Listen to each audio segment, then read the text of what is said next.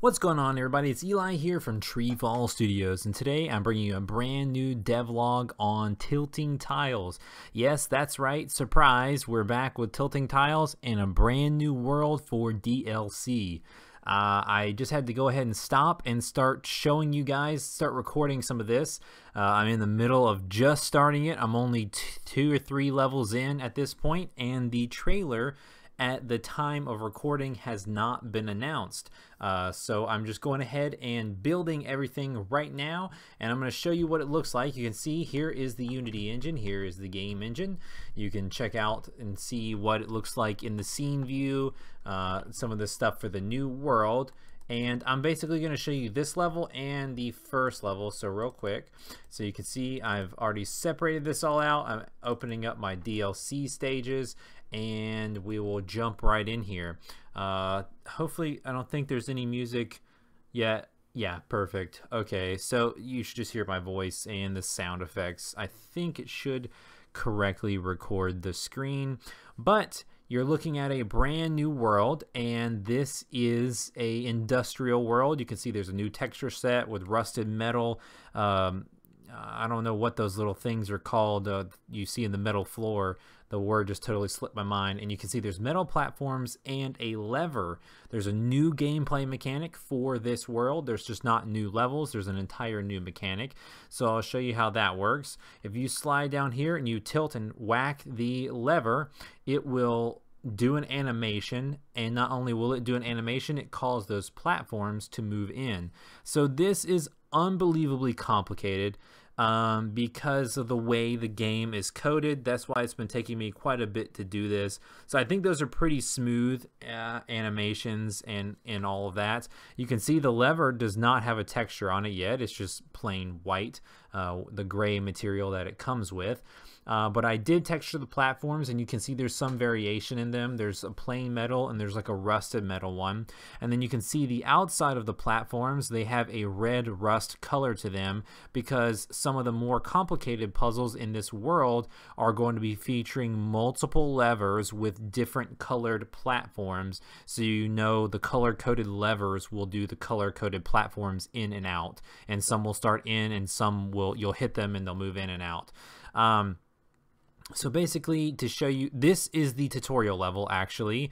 You can only play these levels after the game has been completed, once you get the DLC, so you'll know how to play and do all that stuff. So this introduces you to the platforms solely.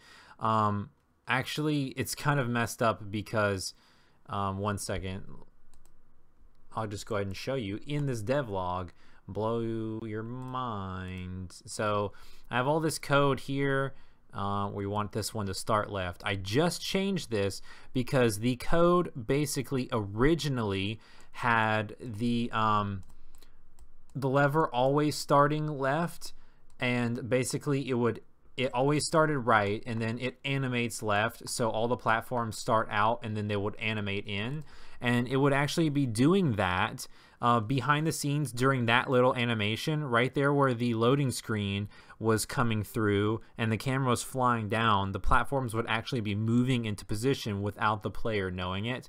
But I did it for a specific reason that way, but then actually I had to change it based on some level design techniques that I wanted to implement in the third level. You'll see the only other level I'll show you in this devlog that I kind of wanted to basically start some of the levels with the platforms out.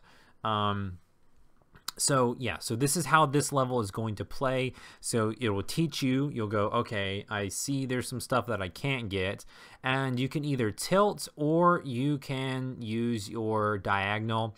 But obviously part of the puzzle, if you're watching this devlog behind the scenes, this puzzle is going to be spoiled for you. So if you just wanted to peek in, see what it looks like, you can hop on out and get no puzzle spoilers. That's why I'm not going to try to show too much. This might be my only devlog for this world. The secret is to tilt, because if you realize there are 2 platforms you must diagonal to, so you've only got 2 diagonals. So in order to solve the puzzle, you have to tilt instead of diagonal through it to smack the lever. And you have to use your doubles across this section, Well, you don't have to. You could use them up above. Doubles, you can use them in multiple areas. And then basically here and now, so you can see, look at that. The platforms now have a landable zone on them. So I'll show you, I'll go ahead and jump up. This was pretty tough to code, and I'll show you what happened. I've had to change it like a bunch to get this to work. So if you go up here like this, obviously there is no platform, so you just jump right off and die. So this world is basically going to have some insane puzzles between multiple levers, hitting platforms, getting on some of them, falling off of them, hitting the lever again, multiple lever situations. But yeah, so this puzzle itself is built on showing you how this works, and there is only one way to do this level. Basically, if you go one of these ways, you can't get all of the gems, and if you go the other way, then you have done it correctly. So let me show you the next level. I'm going to skip over level 60 because I already have the first 3 levels done, and I'm going to show you this one right here. It's actually kind of small, but this introduced a giant new problem in my code, and that's kind of what I wanted to talk about it, and that's why I started this devlog early before getting a little bit farther into this world set. So basically the way this game works is, like, you can see there's all these spots or zones. Let me show you in here. There's all these zones, all these little icons. Those are all the places that your character can go, and depending on the color, it's not actually depending on the colors, depending on you know the code, but I have them color coded just so visually you can see. This is a game design trick, and depending on what the position is floating in space, that game object, basically you're allowed to perform a certain number of options to get there. So if it's just a regular space, like let's say right here, you're allowed to move to it, right? And you're allowed to double jump away from it even if it kills you, as long as there's a space beside you. You're allowed to, you know, diagonal to it and all that stuff. If there's a wall in the way, you are not allowed to diagonal past it, typically in the main game. So that code has been brought over to the lever because, you know, the lever is in the way, and if you were able to diagonal left or right here to like these spaces, your character would smash right through the lever, so you're not allowed to do that because that just it's basically in the way. It doesn't make any sense. So there's things like that that allow you to do certain things. Like if you slide on ice, it allows you to slide to the next spot without being able to move off of it and control your character until you get to a free space, the next regular space. Basically, that is how this game is coded, and that's how it works. So for instance, like off to the right here, there are fall spaces, and if you hit one of those, then you are no longer allowed to move the player and you're sent tumbling off the cliff. So I ran into an issue with this world where basically the first issue was if you hit this lever and those platforms moved and you were moving too fast, you would like get caught between two different types of moving positions, like a falling position and a regular position. So basically I have the code to where like you have to wait. If you see that little section there, you have to wait until the platforms have fully animated before you're allowed to move again. And if you want to jump right off the cliff, you can go ahead, but your character is not going to get confused because there's two types of spaces ahead of you. So I fixed all of that, and I found that issue while I was working on level 2 for this world, but I did not realize or did not think about it until I made this level design that if you double jumped and smacked a lever, basically what happened originally, I'm already showing you the fixed code, those platforms would move. Your character would be confused because he thought he was on a safe space, so he would not fall down the cliff, because basically the way the game works is like it's useless to be running gravity the whole time, and there's not even gravity running until you hit a space where you're going to kill yourself, and then gravity takes effect, pretty much. So basically, if you double jumped through that lever, you would be floating on the air, and then you would be allowed to move safely back to another space. And then if you tried to move back to that space, you would then fall. So it's just a ton of stuff like that crops up as you develop games. Things that you write a bunch of code and you think, hey, this is going to work just fine. And it does work just fine. And then you start implementing a new feature like these platforms and then realize, wait a minute, something is wrong. I don't understand what is wrong. And then you got to go figure out, oh, it was the code I had already written that already worked. And then you got to go figure out, how do I change that code to do the same thing but also work for this situation? So that's what I did. And now if you double jump through the lever, it makes you wait. You cannot, I already checked this, so like basically you can't speed run your way through it. You can't double jump and then try to jump really fast and without falling. It forces you to wait like until the platforms are done animating, and then you basically get this Wile E. Coyote Looney Tunes type of animation where you are holding over the air. The platforms go out from under you. You hold for a second and then you fly down below you to your death. So yeah, that is very exciting. I think this is pretty cool. I'm really excited to see what you guys think of this entire new world.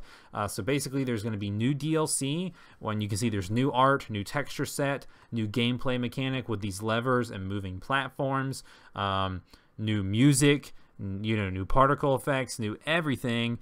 And I'm pretty sure, actually I'm not pretty sure, I am sure, because of the game sold so well and you guys enjoyed the game, supported it, and it got some pretty good reviews, everyone's really enjoying it. To celebrate that fact, we're taking some time to develop a new world and a new set of DLC levels completely for free.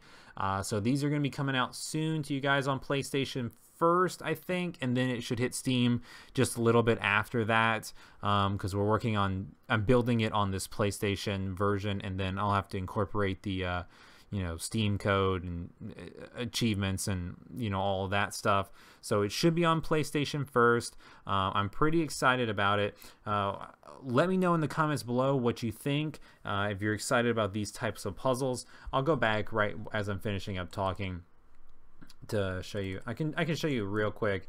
This is what the puzzle looks like for level 60, and you can see also, they're not completely done. Obviously, not all the textures are even done. There's not a texture on the lever, and as you can see, like, this is just the world art is looking like the lighting is right, the fog is right. You can see like the orange darkens around the corners of the screen. There's orange fog. You're like in industrial fog. I made a new wind system, so these particles are flying similar to the World 1, but a little bit different. They're being carried up like heat rises in industrial levels. All this texture set art is done and stuff. It's missing music, a few textures, and then you can see there's no platforms in the background to add a little bit of extra visual taste. So I got to go through and add those and do that. But yeah, so let me know in the comments below what you guys think of this. If you're excited for it, you're excited for more Tilting Tiles DLC. I really think these animations are really super smooth. There's going to be some sound effects on the sliding out of the platforms to go ahead and really hammer this point home. I think it's looking really good. I also think this is really cool, like the orange glow when it's blurred out on the pause screen. I just think that looks really sick. I also really like the pause screen when you pause it in World 2 and you can see all of the glowing like fireflies in the swampy world. That looks really cool, all blurred out on the pause screen. But yeah, so that's a little bit of an insight on how the game works. Gave you some showing you how game design flow and what it's like to be incrementing through code in game design. for those who are more interested in learning more about game design. And I'm showing off a couple of the levels and features of the game for those of you who are interested in playing the game. So that's going to do it for this video. We got to give a shout out to all of our patrons before we move on. I need to give a personal shout out to Carmen Red, LV, Overhyped Gamer, and Nicholas Haynes. Thank you guys for what you do for TreeFall Studios on Patreon.com. If you guys are interested in checking out our Patreon page, links will be in the description below. We should give you shout outs to videos, put your names in the credits to our games. Sometimes you get to do test builds early, and you get to see inside game development posts monthly to show you secret stuff of what we're working on, like stuff like this, but before everyone else gets to see it. Actually, the patrons already knew that this DLC was coming like a week or two ago. So stuff like that, and you can join for as little as $1 a month, and it really helps the studio out. So if that's something you're interested in, check that out below. All right, guys, without further ado, hope you're looking forward to more tilting tiles, and I'll catch you in the next video.